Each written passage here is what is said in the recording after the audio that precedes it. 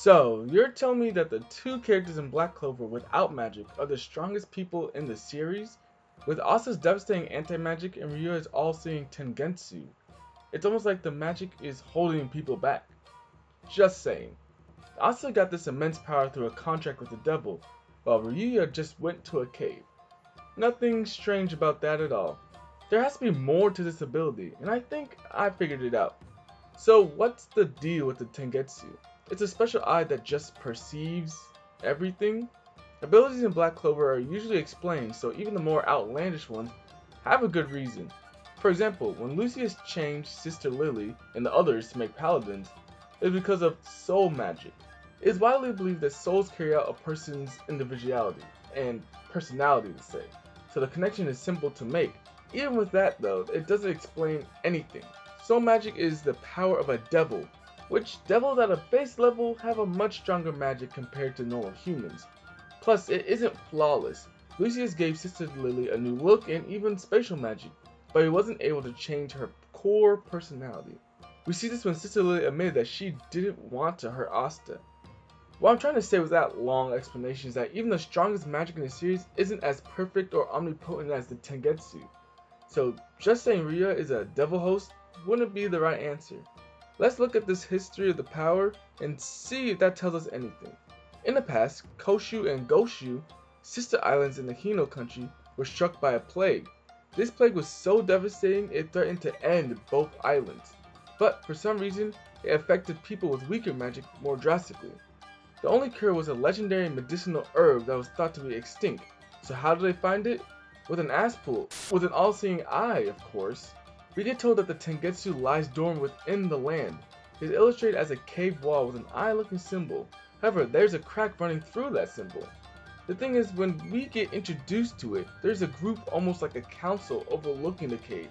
They explain that in order to get this power, the person must surrender all of their magic. Ryuya accepts the deal and we see him with the ability, but we don't see how he got it.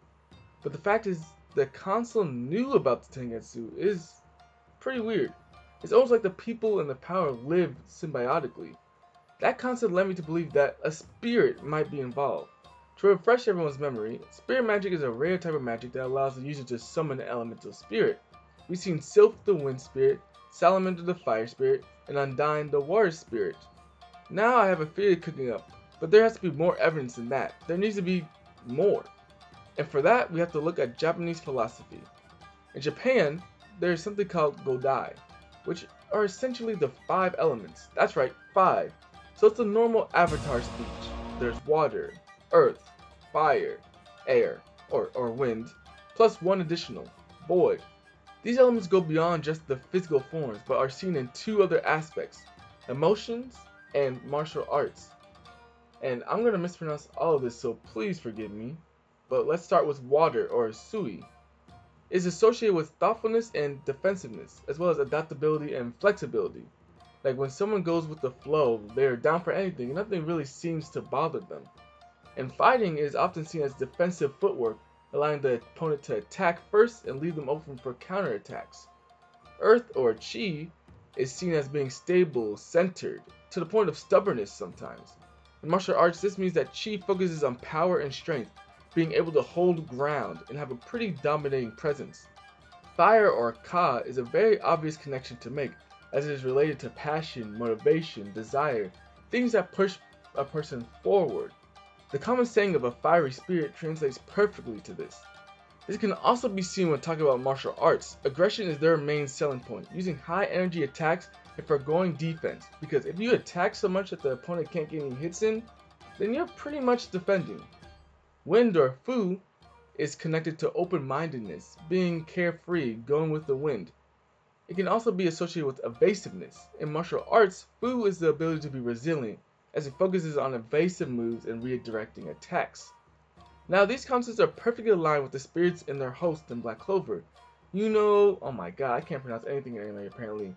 Fugilianon? Nope, but I'm not going to try to do it again.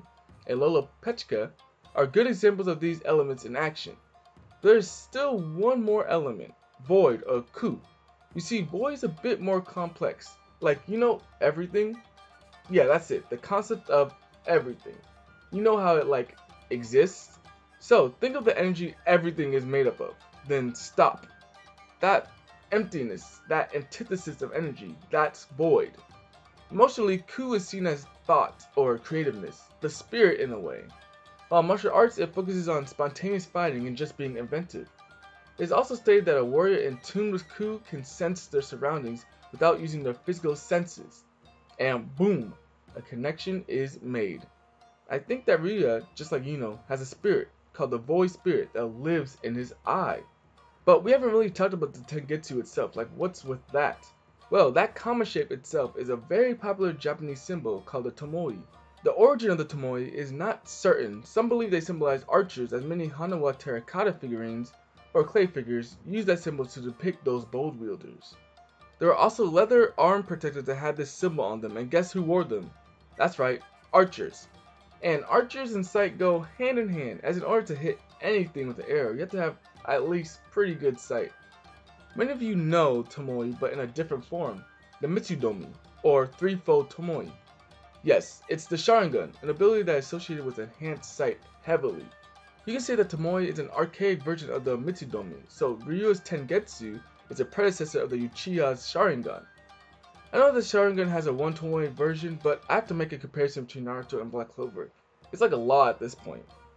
Interestingly enough, in Shinto religion, the three tomoe, or mitsudomi, represent man, earth, and sky. Remember void or ku? It turns out that ku can translate to sky, heaven, and sometimes environment. I think Ryuya is the mitsudomi himself. He is the man, while the void spirit is the sky.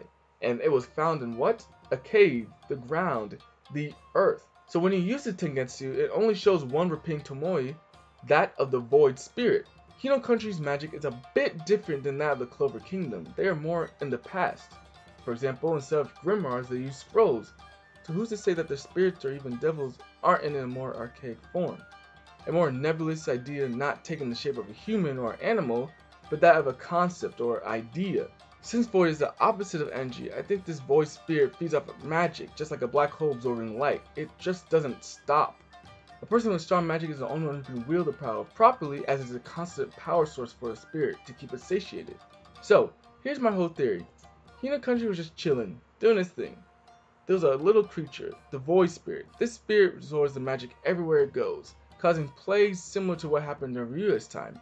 Even with the magic sickness, the spirit told the people of Hino that of a miracle cure, but in order for it to work, the source of it needed to leave, the spirit itself.